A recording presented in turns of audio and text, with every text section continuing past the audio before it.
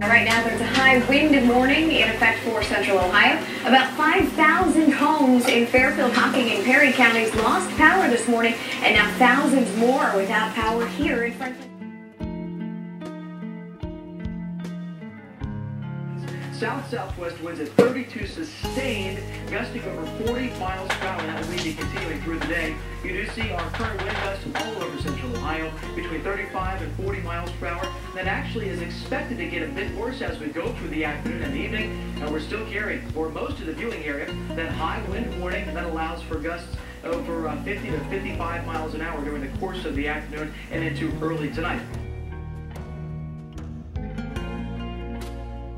Take a look at our portable weather station right now. We're clocking in the 30s right now, and the wind speeds have been holding steady at about 20 miles per hour. They even clock a 39 mile per hour gust here already today. Flights out of Columbus to both Newark and Chicago are canceled. Clintonville area with another problem spot in southeast Columbus.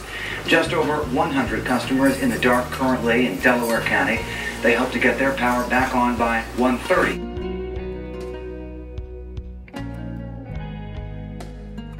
For him, this could have been a very dangerous situation. Our power went off. I said, should we get out of the generator? Well, my wife said, no, let's wait a minute. Well, I looked out the back window and I see a tree on the power line, and the tree's on fire. It's smoking. And I said,